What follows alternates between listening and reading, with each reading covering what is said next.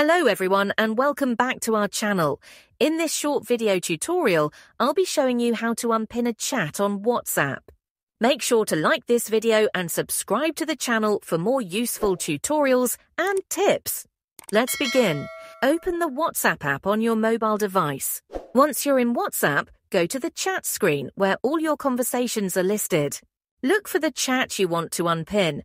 Pinned chats are located at the top of the list and have a pin icon next to them. Press and hold the chat you want to unpin. A menu will appear at the top of the screen. From the menu, tap on the Unpin icon, which looks like a pin with a line through it. Once you've done this, the chat will be unpinned and will return to its usual place in your chat history based on the date of the last message. And that's it! If this video was helpful, don't forget to like the video and subscribe to the channel for more tips and tutorials. Thanks for watching, and I'll see you in the next video.